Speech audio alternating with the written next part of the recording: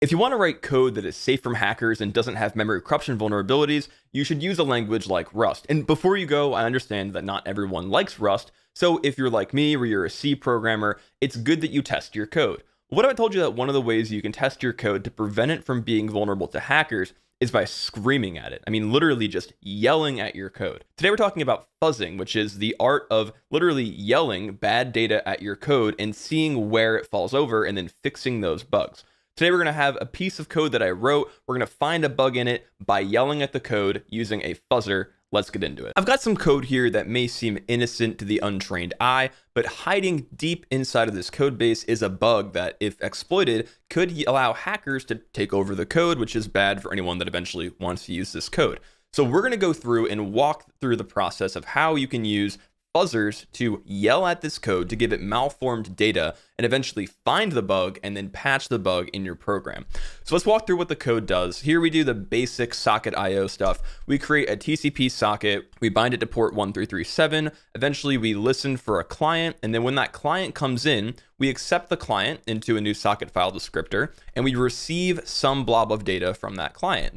The blob that we receive is into the data buffer, and we use the request size variable to denote how much data we're going to receive. So in this case, in the other header file, it's 1024 bytes. We receive that data, and eventually we go forth and we parse that request, which is happening in a separate file here in request.c. Now the code's getting a little more complicated here, right? And this is where fuzzing is going to pay off a lot. You know, we could do a static code review of the code itself and try to find the bug, but a lot of the times it's hard for us to wrap our head around how the code behaves in the wild. So looking at a static code analysis like this isn't going to do it for us. We need to test it dynamically. So we have here defined a TLV structure that's a type length and eventually underneath that a value that comes in from the user. And then we parse that type length value header and then do something as a function of the request that they send us. Here we have a magic header to make sure that we get the right type of data from the user. If it's not the proper header magic, then we ignore the value. We just drop the request and move on with our lives. And then if it is the right magic value, we have to check the type of the request the user sent us. If they gave us a hello, we say hello. If they say goodbye, we say goodbye. But if they send us a special message type message, we go forth and we parse that message and then take some kind of action. And then here is the parse message where we copy in their data to some buffer and eventually use that to do additional processing. So this is my server at a high level, and let's show you guys it working. Run the server, waiting for a connection here. I will netcat to myself, so netcat localhost 1337, and then I can send it some data. So because I'm not sending it the proper magic value, right, it's going to drop the connection here, say bad magic, and move on to the next connection. So I can use like echo, for example, to form a proper packet. I can say echo NE, and the header was 4545. And then I can put that into the data and see if I get something else there. So we got a hello message there, but we're still not crashing the program. So this is the art of kind of making your own fuzzer, where you're like writing your own known bad data into this thing, but it's kind of hard to get full code coverage. We want to make sure that we hit every possible case in this program, and it's kind of hard, really painful to do that manually. You should be writing code coverage tests that test every case yourself, but luckily there are tools that already exist to do this for us. Now our fuzzing target is this request.c file, right? Inside the request.c file, we want to test the parse request function and give it just, we wanted to scream at this buffer here. We want to give as much data as we can to the request buffer variable and see if we can make the program fall over to find bugs that way. So there's actually a really cool tool called libfuzzer. It's a tool by LLVM. Now, before we go and find the bug in my code, I want to talk to you guys about my new course website, Low Level Academy. I'm working on a course right now called Zero to Hero C Programmer, where I take you from having no experience in C at all to a master of the C language. And I've got a bunch of other courses coming out, like Network Code That Doesn't Suck and Threads But Good, as well as Get Good at Version Control. If any of those are interesting to you, go check out right now at lowlevel.academy. We'll see you guys there. All right, let's go find that bug. So libfuzzer is a fuzzing engine where essentially you're able to point the fuzzer at a target function, and then the fuzzer will go through and put in bad data and try to get as much code coverage as possible and possibly find any edge cases that you weren't considering and produce a crash that shows you where the bugs are, right? So what we're going to do is we are going to have the libfuzzer compiled against our program here. I wrote actually it's called a fuzzing harness here. And what the fuzzing harness does is it uses LLVM's libfuzzer and it takes in the header of that function prototype, and then we say parse request. I'm calling my data parsing function from the user on data now. This is an entirely separate program that I'm going to use to test to see if that function has any bad code in it. Let's run the command to compile libfuzzer. So we say the pieces of C code that we want to compile together, and we use fsanitize equals fuzzer, and that puts in libfuzzer into our code, and we're going to produce a fuzz binary.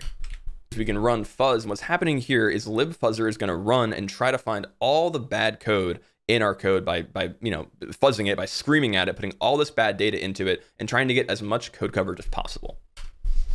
And you can see pretty quickly, libfuzzer is able to produce a crashing state using the libfuzzer. And what it actually does is it produces a file which represents the input that it took to crash this program. So let's take this and cat this. Let's do cat this file pump into XXD.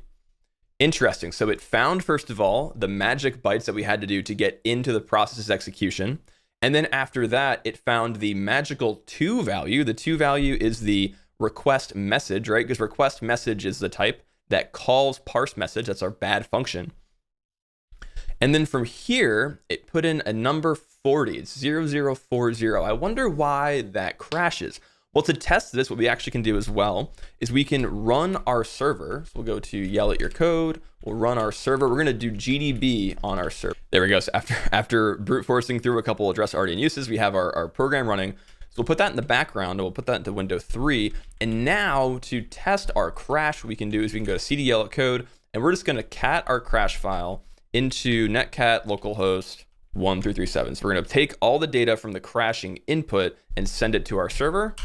Bada bing, there we go. And now we should have a crash happening here in pwn debug, which is GDB. So now we can look at our stack trace and see, okay, what was the issue that we ran into?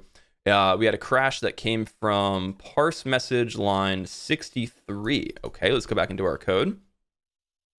Line 63 is actually the return here. So something bad happened in this function.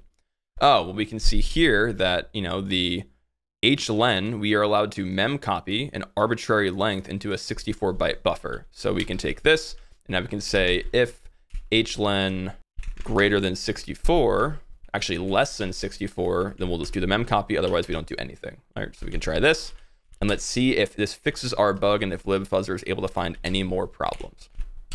Go like this, fuzz. Ooh, it found another crash. I'm interested in what this is actually. Oh, you know what's happening here? It's because the input is being looked at as a signed value. So we have to do, wow, that's really interesting actually. I didn't think this was gonna happen in this video. Let's go ahead and patch that. So we'll do server request.c. Yeah, so we have to make the type of this an unsigned short. Wow, that's pretty cool. That's a bug that I didn't even see in this code. Applying that, fuzz. It's going to run forever because in theory, there are no additional bugs in this program. This is libfuzzer. This is a program going that's going to take our code. It's going to try to get full coverage on it by screaming at it as loud as it can, finding all the edge cases for us. And we can take those edge cases that are produced as crash files and use them to find more bugs in our code, patch those bugs, and move on. And if you think that these lines here are fast, go watch this video about how switch statements are even faster. We'll see you there.